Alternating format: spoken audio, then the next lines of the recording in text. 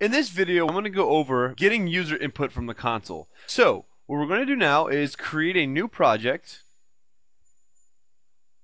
of empty project in C# Windows application and call it user inputs.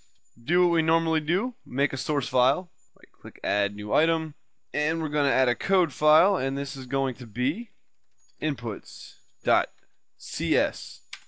using system class user input public static void main. Within here, what I'm going to do is I'm going to declare two strings.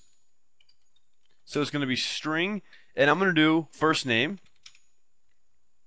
set this equal to null, and then another string, and this is going to be lname for last name, and this is also going to equal null. So I'm going to write a program that's going to prompt the user to insert their first name and their last name, and then we're going to simply print it out to the screen. No bells and whistles, nothing too crazy complicated, just so that you know how to get input from the user. So we're going to prompt the user console dot, and we're going to use write, and within here I'm going to ask. I'm going to say first name, and then do a tab. I put a colon right before the tab.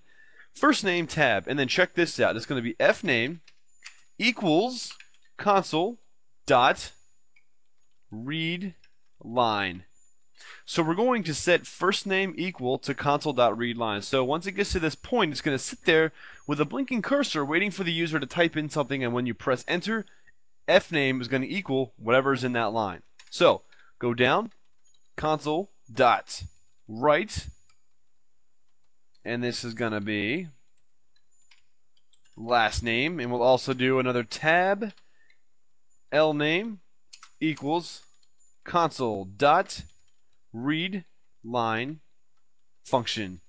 Okay, so now all that I'm going to do is console.writeLine, and then in parentheses I'm going to say hello there, and then we'll do a hello there, and then we'll do fname plus, and then we'll put a space in between them, plus last name. Okay, so here's the program. We're going to declare two strings, ask the user for the first name, stored in fname, ask the user for the last name, stored in lname, and then print both of them to the screen. Control F5. First name, Kevin.